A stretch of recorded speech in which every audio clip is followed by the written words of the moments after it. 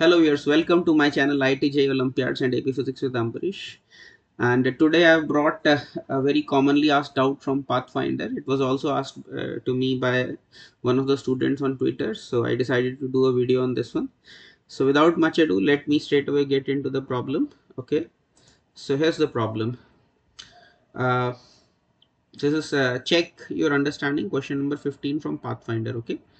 So what's the question? Two long conducting bars P and Q are fixed parallel to each other on a horizontal plane some distance apart. So this is bar P and this is bar Q. They're perfectly conducting and they're separated by some distance. Okay. Uh, Two parallel jumpers J1 and J2 each of resistance R are arranged at separation x0 as shown in the figure. So this is one jumper and this is another jumper. So jumper, you can just think of it as some sliding rod through which current can pass, and it can slide on the long conducting rods. Okay. They're placed at separation x0. Initial separation is x0 as shown in the figure. The jumpers can slide on the bars without friction. Now, if a uniform vertical magnetic field of induction B is switched on, find the final separation between the jumpers. Now, we suddenly switch on a field B and we have to find out what is the final separation between the two jumpers. Now, why the separation will change, that you have to work out. You have to think how, what's the mechanics of it, what exactly is going on. So that I leave for you to think. Okay. Force between the jumpers due to their currents is negligible as compared to the force of interaction between the current in a jumper and magnetic field. See, so this magnetic field and there's magnetic field and there will be some current in the jumper. Because of that, there will be some force IL cross B. So what this statement means, that this current and this current, their mutual interaction can be ignored for solving the problem. Okay, if you want, you can give it a try. I'll get into my analysis right away. So let me get into the analysis. So what's the concept here? See, uh, when you're switching on the magnetic field, the term switching on means that it's happening very fast. That means dB by dt is tending to infinity. So you have to assume almost sudden increase of current. Now, why is that significant? See, the flux through this loop can increase because of two reasons. One is due to the change in magnetic field, and another is if these jumpers they start moving with some velocity, then also the area of this loop also keeps on changing. So there can be two sources of EMF. So you can say the motional EMF and the one EMF due to B dot. Now, if it turns out, if you want to solve the exact problem, if you consider the B is varying slowly and velocity is coming gradually, then that differential equation happens to be very difficult. It goes into Bessel functions and all.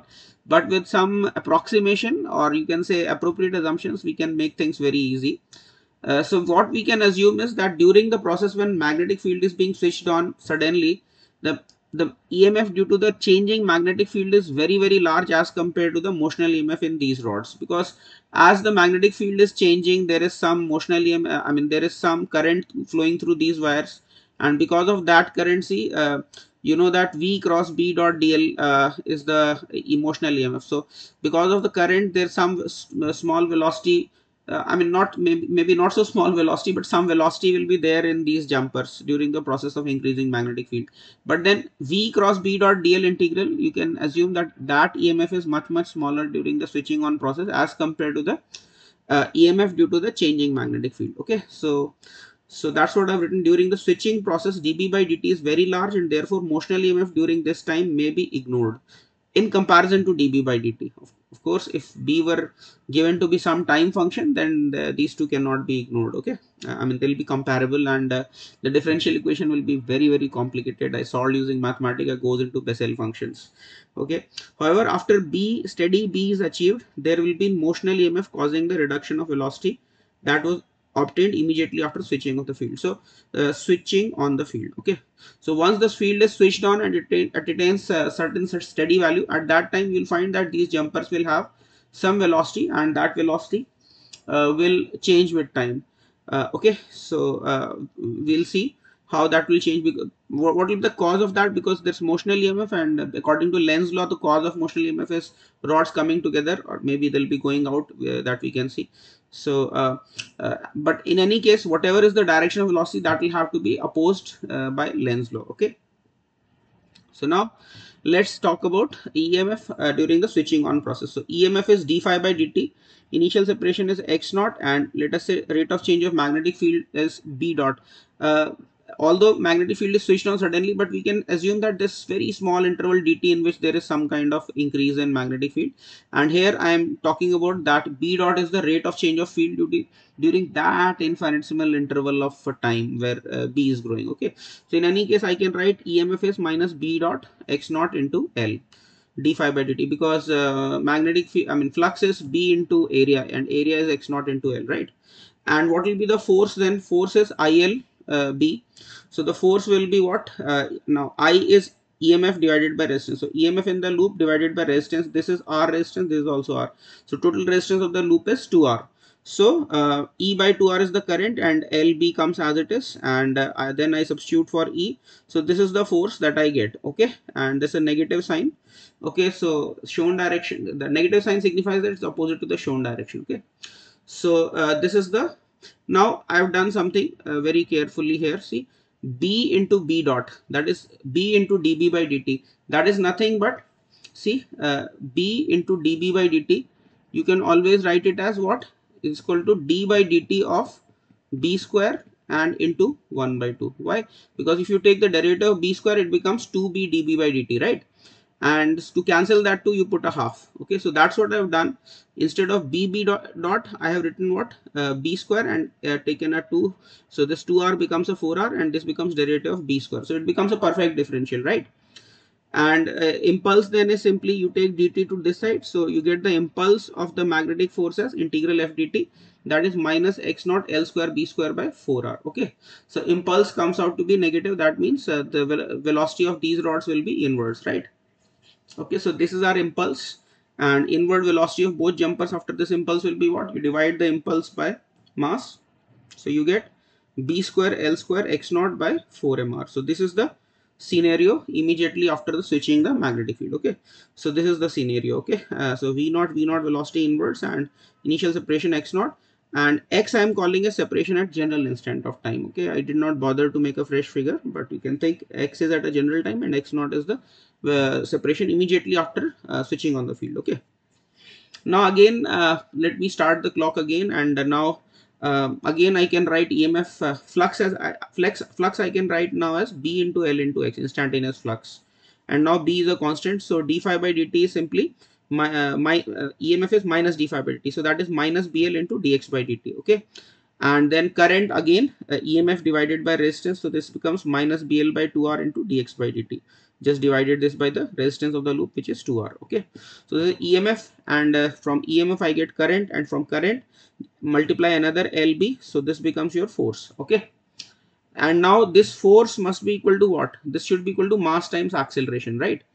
uh, so but think actually the, if you consider the coordinate of this jumper from the midline, this will be actually x by 2, so its acceleration is what, it's not d square x by dt square, but it's half d square x by dt square. Why?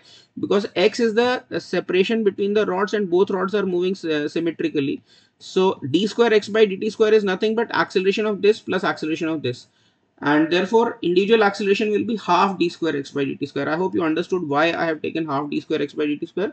You can easily think, if I take x, the coordinate from the midline, then instead of x it would be, let's say if this is y, then this becomes y is x by 2, so that's why half d square x by dt square, right?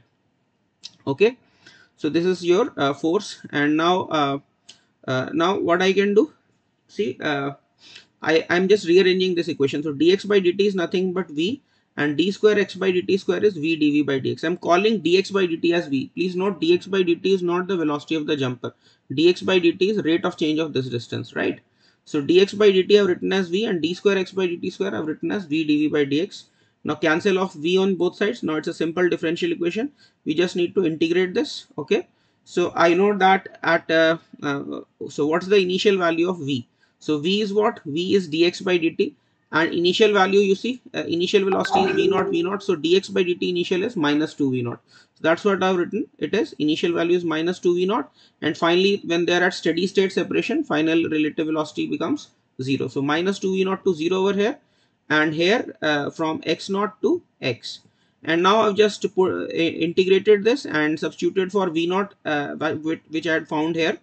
So substitute this, and after integrating, so then a little bit of simplification, just substitute b naught over here and integrate this, and you get the final answer, and that comes out to be x is equal to x naught by 2. Okay, so we are happy we got the final answer, and this matches with the answer given in the book, so be happy.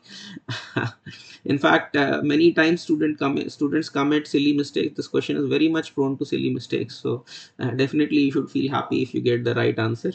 Okay, and that's my analysis for this video. Hope you enjoyed this problem, and if you enjoyed this problem, please do give it a thumbs up, and please share this video with your friends as much as possible through WhatsApp or Telegram or Discord servers or whatever medium you use for networking with your fellow students preparing for IIT JEE or Olympiads. And um, and most importantly, if you're not already subscribed to my channel, please do subscribe to my channel, because that's the main motivation for me. That's what keeps me motivated to bring out a new video for all of you every day.